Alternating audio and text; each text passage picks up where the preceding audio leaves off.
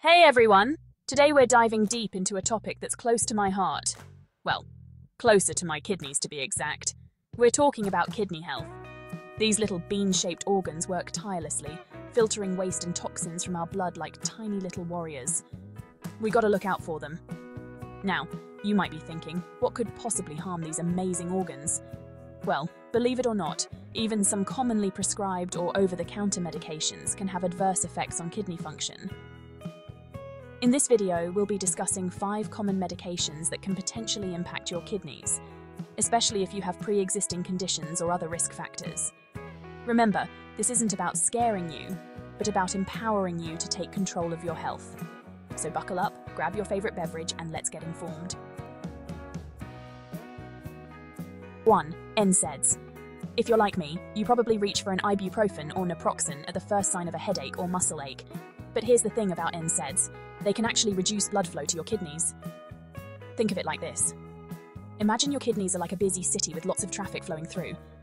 NSAIDs can act like roadblocks, slowing down that vital blood flow. For most healthy individuals, this might not be a huge issue. But for those with pre-existing kidney disease, older adults, or those taking high doses long-term, it can put extra stress on those hard-working kidneys. Warning signs include a decrease in urine output, swelling in your ankles and feet, and fatigue. Always consult with your doctor or pharmacist, especially if you have any pre-existing conditions. Opt for the lowest effective dose and avoid using them long-term unless absolutely necessary. Remember, those kidneys are precious, and we want to keep them happy and healthy. 2. ACE inhibitors. Those tongue-twisting medications often prescribed for high blood pressure and heart failure. ACE inhibitors are generally safe and effective for most people, but they come with potential side effects. And our kidneys are sometimes caught in the crossfire. ACE inhibitors work by relaxing blood vessels, which helps lower blood pressure. Sometimes this relaxation can also reduce blood flow to the kidneys. This reduced blood flow can be a bit too much for those with pre-existing kidney disease or our amazing seniors.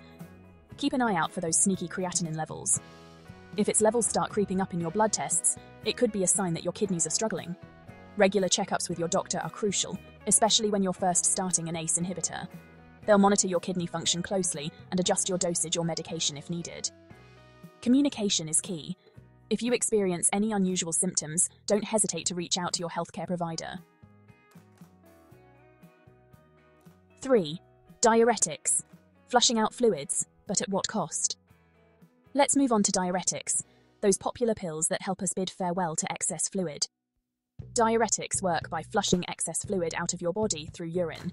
While this can be a lifesaver for those with high blood pressure or fluid retention, it can also lead to dehydration if we're not careful. Dehydration isn't the only concern with diuretics. They can also disrupt the delicate balance of electrolytes in our body, like sodium, potassium, and magnesium. Symptoms of dehydration include dizziness, lightheadedness, and dry mouth. If your electrolytes are out of whack, you might experience muscle cramps, weakness, or even irregular heartbeats. Always consult with your doctor or pharmacist before starting any new medication, especially diuretics. Regular checkups are crucial, especially if you're taking diuretics long-term. Your doctor can check your electrolyte levels and adjust your medication, or recommend supplements if needed. Stay hydrated like it's your life's mission. Remember, those kidneys are counting on you. 4. Proton pump inhibitors, PPIs. Taming the stomach fire, but sparking kidney concerns. Let's talk about those stomach soothers, the proton pump inhibitors, or PPIs for short. PPIs work by reducing the amount of acid produced in your stomach. Recent studies have shown a potential link between long-term PPI use and a condition called interstitial nephritis. Interstitial nephritis is a fancy way of saying inflammation of the kidneys. The exact mechanism of how PPIs might contribute to interstitial nephritis is still being investigated, but it's thought to involve an immune system response. Red flags include a decrease in urine output, swelling, particularly in your legs, ankles, and feet, and fatigue. If you're experiencing frequent or severe heartburn or acid reflux, consult with your doctor to determine the underlying cause and discuss the best treatment options for you. If PPIs are deemed necessary, your doctor will likely recommend the lowest effective dose for the shortest duration possible to minimize the risk of potential side effects. Remember, those kidneys are your tiny but mighty filters, and we want to keep them happy and healthy for years to come. 5. Antibiotics. Battling infections, but sometimes befriending kidney trouble. Let's tackle the double-edged sword of the medication world, antibiotics.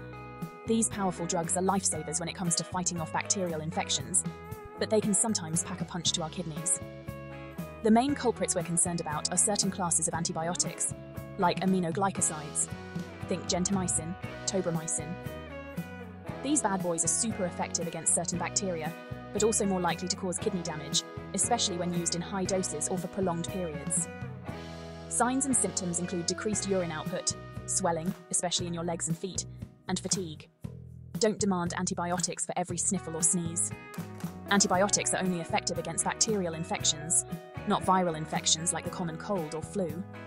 If you are prescribed antibiotics, make sure to take the full course as directed, even if you start feeling better. This helps prevent antibiotic resistance and ensures that those pesky bacteria are completely eradicated. Regular checkups with your doctor are crucial, especially if you have pre-existing kidney disease or are taking antibiotics long-term. Kidney care. It's in your hands. So there you have it, folks. 5 common medications that can potentially impact your kidney health. Remember, this video isn't meant to scare you, but to empower you to take control of your health and have open, honest conversations with your healthcare providers. Always consult with your doctor or pharmacist before starting or stopping any medications, especially if you have pre-existing conditions or are taking multiple medications. Don't forget to give this video a big thumbs up if you found it helpful, and subscribe to my channel for more informative and hopefully entertaining health tips. And remember, sharing is caring.